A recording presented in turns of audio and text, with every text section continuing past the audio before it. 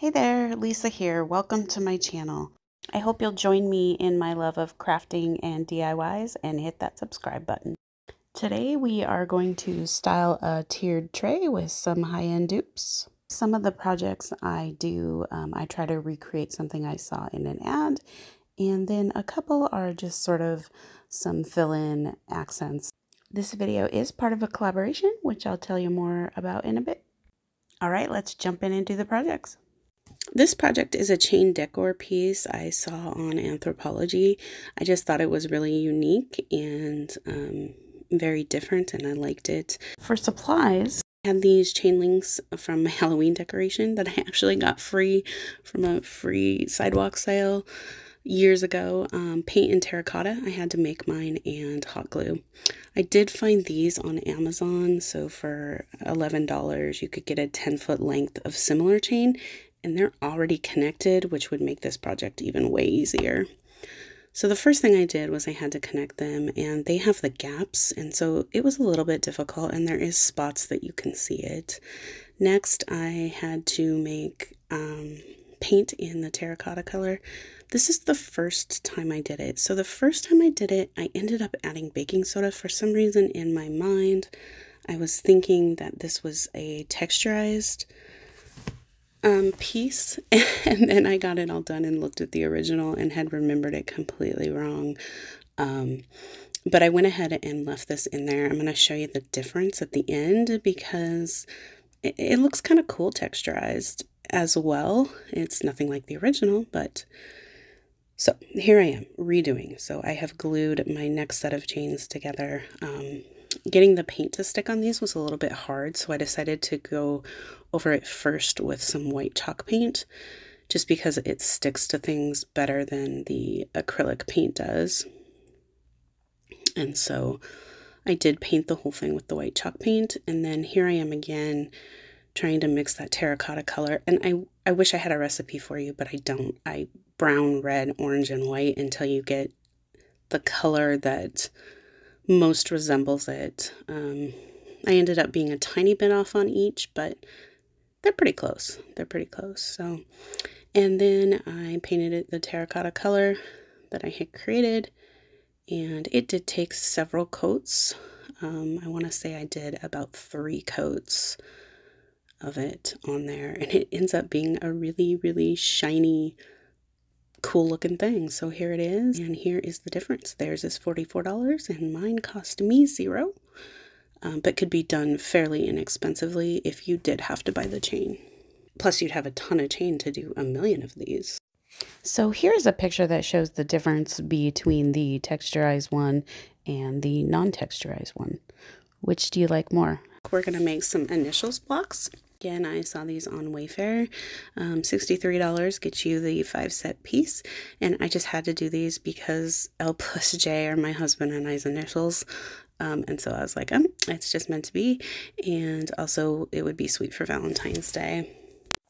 The supplies you need for these are 5 2-inch wood blocks, white paint marker, white colored pencil, a letter stencil, and a sanding block.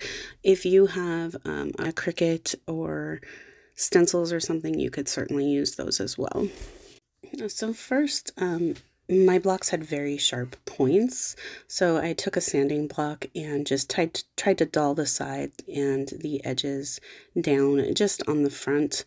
Then I took some stencils I had and I drew on the blocks with a white colored pencil. So I made my J that way, and then here I am making the L that way, and this was just sort of a basis. I ended up making my letters much thicker than theirs, and that's just the way I work when I use paint markers. I tend to get a little heavy, and they tend to get bigger and bigger and bigger.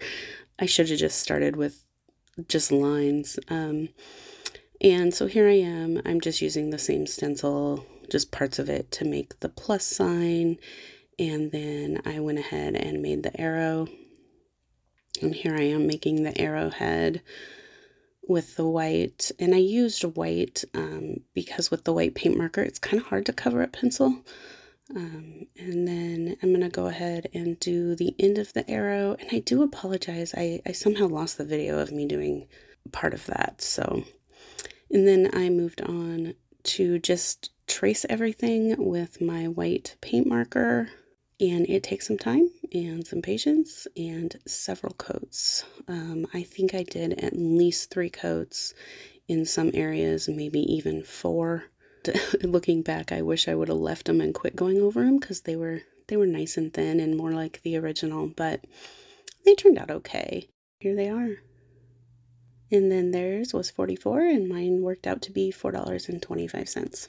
How'd I do? Today's video is a collaboration, High-End Dupes, with a couple of pretty amazing ladies. Hosting the collaboration is Devin at Freckled Mom DIY, and on her channel you will see always beautiful decor that encompasses several different styles. You will also see thrift flips as well as chocateur. Co-hosting the collaboration is Quinn at the Crafty Quinn, and you will always find really great Dollar Tree DIYs on her channel, beautiful decor that can be a lovely addition to almost any style. Be sure to pop on over to both of their channels. All right, back to creating. For this project, we're going to do a couple of different decorative orbs. For the first one, we are going to do a moss orb. I saw these on Wayfair. You get several, and they work out to be about $9 per item, and they're 3.2 inches. So we got to work getting our supplies: moss, a 3.8-inch styrofoam ball, glue, and a paper plate or bowl. I chose hot glue because I thought it would be less messy. In hindsight, I feel like maybe putting tacky glue on with a paintbrush or rolling it maybe even in Elmer's glue would work better. Also, possibly the spray glue, but I didn't want to spray that in the house, and it's super cold here. So we did hot glue.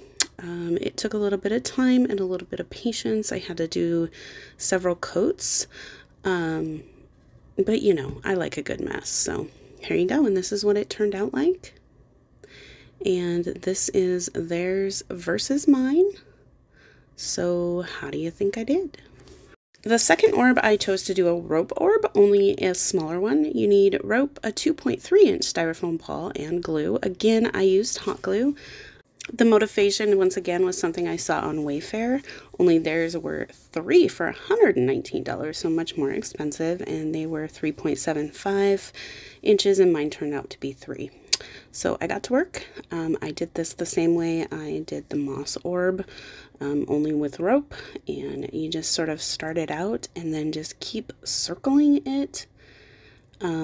I used quite a bit of hot glue on the sides, but as I get into the middle, I sort of would wrap halfway, glue halfway, wrap halfway. But see, here in the beginning, you really got to use quite a bit of glue. So then you just keep going around and around and around. And then when I got to the end, I just kept wrapping, and then I glued it down, cut it off, and then glued the tip down. And it was done. And here you go. Here is mine. And here is theirs, which worked out to be $40 each, versus mine, which worked out to be $1.67. What do you think? Close? So I did a couple of accent pieces just to put on the tray, and the first one I did was the moss and roses. So for this, you'll need a 2.5-inch terracotta pot, a dryer ball, or a 2.3-inch styrofoam ball, hot glue gun, moss, these mini foam roses I found at Dollar Tree, paint and brush, and then any decorative accents you want to put on the front of the pot.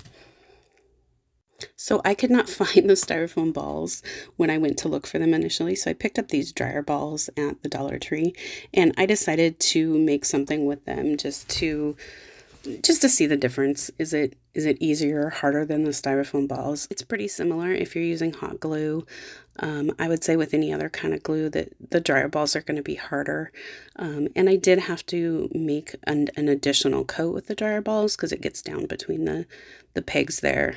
And then you have to do the pegs, and then you have to do another coat to cover that. So it did take a little bit more time, but in a pinch, it works if you can't find those styrofoam balls. So then I glued it to the pot. I didn't do the very bottom with moss because you weren't going to see it.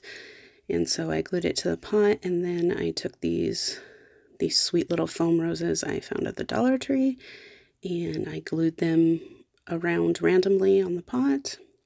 And I didn't do very many of them, just a few. It sort of reminds me of a cactus. It's a rose cactus. A mossy rose cactus. And then just to break up the terracotta a little bit, I did a color of this beige around the rim. And then I glued twine, and I apologize, I'm off the camera here, but there I go, sort of in there. But I just wrapped and twisted twine and then glued it at the beginning and the end, just to give it a little decorative accent. And then I had these little flowers. I've had them in my stash forever. I don't even know where they came from, that I glued on just to finish it off. And here it is. I think it turned out pretty sweet. The second floral accent I did is tree branches and roses. I took some of those red tree branches out of my yard that I really like. I took fake roses, twine, I used a rubber band just to hold it all together, and then branch or wire cutters. And so first I took some of those limbs that have been laying around and just cut them all to size. And then I took the 3 roses and cut them down to the same size as the sticks, just a little bit larger because you want the roses to stick up over the edge. And then I just took them all together and tied them together with a rubber band. I first tried doing it with twine, but I couldn't get it tight enough. So I did one piece of twine, and then I did a rubber band. And let's see, there I am doing the rubber band. And then I went back around it with twine and just wrapped and wrapped and wrapped until I liked the look of it. And then I just simply tied a knot on the front. My son is helping. You'll see his little hands in the videos quite a bit.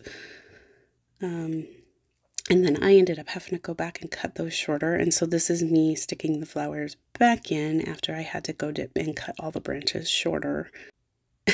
My little helper there. And then just getting it the way I want. He's swiping the ends of my sticks. And then there you go. All done. I'm happy with it. I think it turned out very rustic looking. All right, here it is all together on my tiered tray. And I really like the way it all came together. My husband and I got married in a garden in the mountains. And it's such a whimsical place that we sometimes visit when we're back in our home state. So I kind of wanted to pull all of those natural elements together, sort of combined with things you might see in a whimsical mountain garden. So what do you think? How did I do? Do you have a favorite? If so, be sure to let me know in the comments which one is your favorite, and check the description box so that you can see everyone else's projects on the playlist. Thank you so much for taking the time to watch this video with me today. And thank you to Devin and Quinn for hosting such a fun challenge. Thanks so much. Again, if you liked the video, give it a thumbs up and don't forget to subscribe.